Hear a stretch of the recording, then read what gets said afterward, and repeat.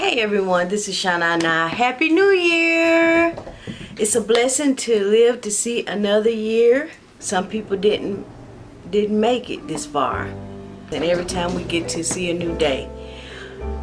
I have a little sidebar here about New Year's. I was on Facebook the other day, which I don't get on it that often, and I saw quite a few posts about we're about to start this new year, new crap. New year, new me crap.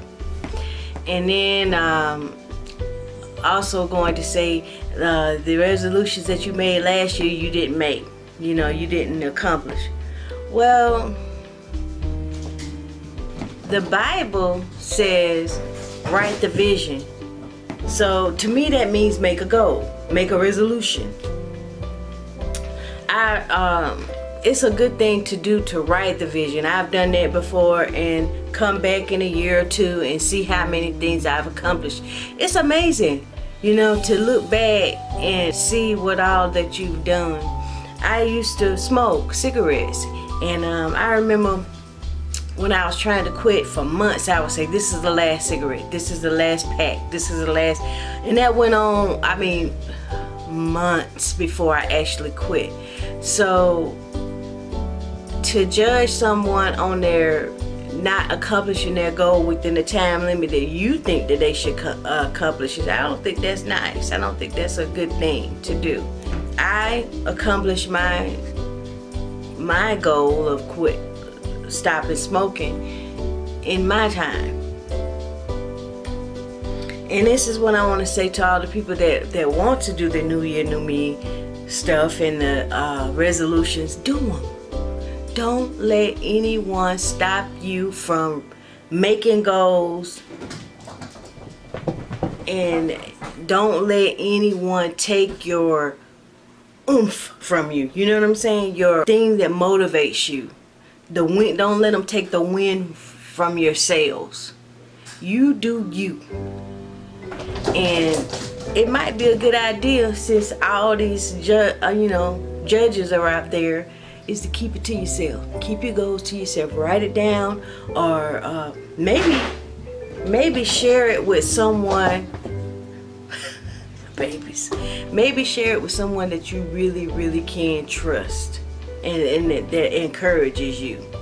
So go for it, and I wish you all the best in your goals, in the journey.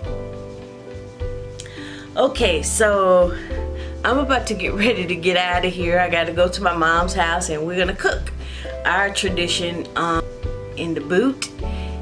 Here where we are in the boot, it's like we have to do a leafy green and black eyed peas. The leafy green is supposed to be for money, and the black eyed peas is supposed to be for good luck. And if that worked, I'll be filthy rich right now.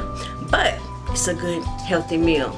I want to get my babies and let them tell you Happy New Year. It's gonna be hard right now because they're really, you know, animated right now. So hold on. Here's my Tango. He is my rambunctious, mischievous, always getting into stuff baby. He keeps me on my toes. He likes to play. He doesn't like to be held long, but he will lay on my lap sometimes. So tell them Happy New Year. Say Happy New Year, y'all. See, he said it. All right, let me let him down. Good boy. Okay, this is my snuggle bunny, MJ. So MJ, tell him Happy New Year. Say Happy New Year, everyone. He wants to play. Say Happy New Year, everyone. Tell him. Say Happy New Year. You ain't gonna meow for me? Happy New Year. He actually ran for me. He knew I was coming for him. He's like, I don't want to be on camera, Mommy. All right, I'll let you down. Oh, goodness gracious. Good boy.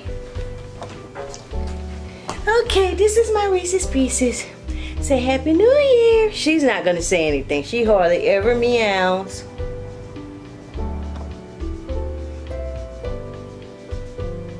And now that I got my ring light, you can get a better picture of her markings, because I mean, she is beautiful, just beautiful. Look at those eyes. Show them your eyes, girl. Show them your eyes. See?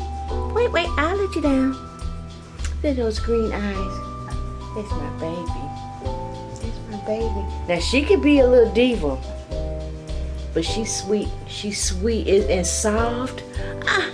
Reese's. You don't want to be on camera? Say Happy New Year. And until next time, remember, love ya.